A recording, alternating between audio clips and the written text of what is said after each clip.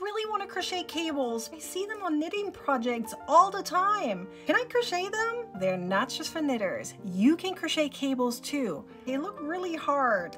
What do I really need to know in order to crochet them?